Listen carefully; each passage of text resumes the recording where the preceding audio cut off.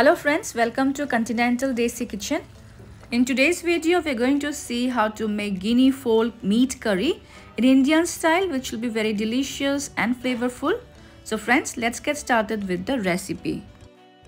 So here I have taken around half kg of Guinea Fowl meat with skin off. If you're not aware, Guinea Fowl is a poultry originating from Africa and are related to other game birds like pheasants, turkey and partridges. And now we shall marinate the meat. Here goes 1 tablespoon of ginger garlic paste, 2 tablespoons of thick curd or dahi. Then goes some salt, say around 1 teaspoon or as per taste. Next goes 1/4 teaspoon of haldi or turmeric powder. Then these are fried onions. I have used 1 large onion which has been thinly sliced and fried until they are crisp. And now with clean hands we'll mix all the ingredients and massage into the meat. As this is a game meat, marination for at least 3 hours is very important, as this step will make the meat more tender, delicious and flavorful.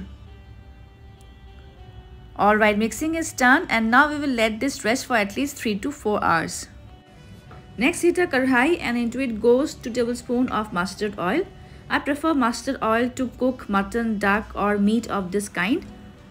And when the oil is hot, I will add 1 dry red chilli, 2 small cinnamon sticks or dalchini, 1 bay leaf or tejpata, few cumin seeds or sabut jeera, 3 cloves or long, 3 green cardamoms or elaichi and few coriander seeds or sabut dhaniya. Now add all of this into the hot oil. Let them splatter for a while. Next goes some minced onion, ginger garlic. I have used here 1 large onion, 3 large garlic pods and a small piece of ginger and have chopped them using a chopper. And now we need to saute them well until they turn deep golden brown and the raw taste of onion, ginger, garlic goes away. And now time to add our marinated Guinea fowl meat into the kadhai.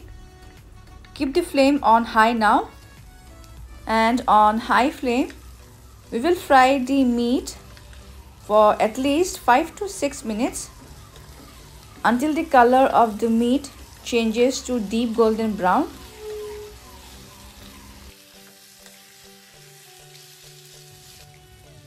And as you can see, the meat has been well fried by now and has turned deep golden brown. And at this stage I will add some finely chopped tomatoes. I have used here 1 large tomato which has been chopped using a chopper. And we will fry the tomatoes until they turn mushy and are well combined with the meat.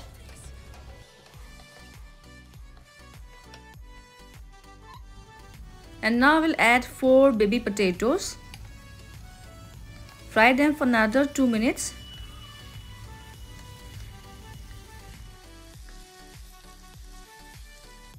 And now I'll add some spices. Here goes half teaspoon of coriander or dhaniya powder, half teaspoon of roasted cumin or Zeera powder, 1/4 teaspoon of kali mirch or black pepper, and 1 tablespoon of Kashmiri red chilli powder. This will give a nice red color to our meat curry. Now on medium flame we will mix the spices well and stir them for 2 minutes. Alright, and now we will cover and let this cook on low flame for about 5 to 6 minutes. After about 6 minutes, remove the lid. We'll stir the meat once. And just to let you know, the meat of Guinea fowl takes a longer time to get cooked, just like mutton or duck, compared to chicken. So if you want, you can now transfer the meat into a pressure cooker with some water and cook for 2 to 3 whistles. Or cook in the karahi in this way after adding some water, the way I am doing now. And after adding water, we will stir the curry once. And now on low flame, we will cover and cook the meat for another 30 minutes or until they are well cooked. And after half an hour, we will remove the lid. And you can see the water has reduced slightly. And our curry has become rich and thick and a perfect consistency, just the way I want it. I will check one piece and you can see it's well cooked by now.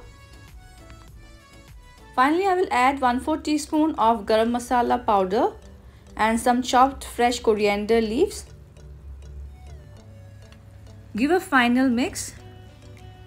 And friends, this gravy looks so very delicious, perfect to enjoy with naan, roti, jeera rice or pulao. Alright, and now time for serving. And friends, here goes our rich and delicious Guinea Fowl meat gravy in the serving bowl. And I hope you will try this interesting recipe. Also, I would love to hear your feedbacks, and if you haven't subscribed my channel yet, please do so for more interesting recipes in future. See you soon in my next video. Until then, bye bye, take care and stay safe.